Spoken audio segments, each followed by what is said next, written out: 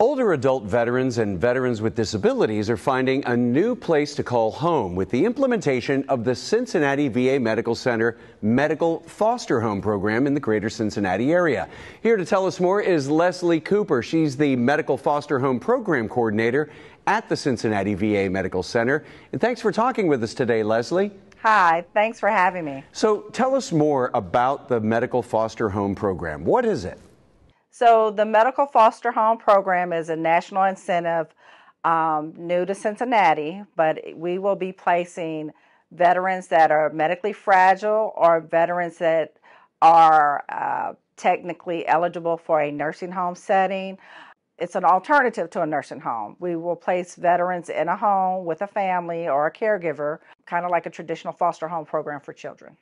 How can our veterans determine if a medical foster home is right for them? Well, if a veteran is unsafe to live at home by himself or herself, they may feel they need assistance with daily living activities like dressing or even feeding themselves, or even if they need traditional support with getting groceries or transportation to appointments, but need just a little bit more support than they're able to give themselves while living independently.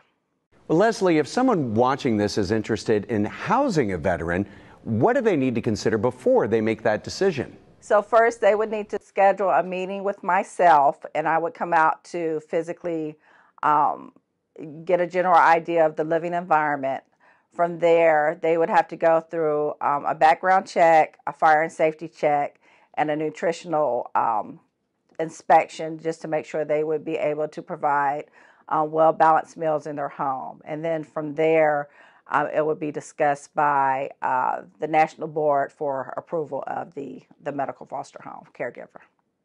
Well, Leslie, we certainly want to make sure our veterans get the very best care possible. If a veteran's interested in residing at a VA medical foster home, or if someone's interested in pre-qualifying their home as a VA medical foster home, what should they do? They should call me, Leslie Cooper, and my number is 513-693-0584. They decide they want to be a caregiver. Number one, they need to really think seriously about the time and effort giving to a veteran. They would need to be able to house the veteran in their home. This is not a group home type setting. The veteran would actually live with the person or the caregiver. And if they have the patience and the willingness to be a caregiver. Well, a lot of great information, Leslie. Thanks so much. Thank you. I appreciate you all having me today.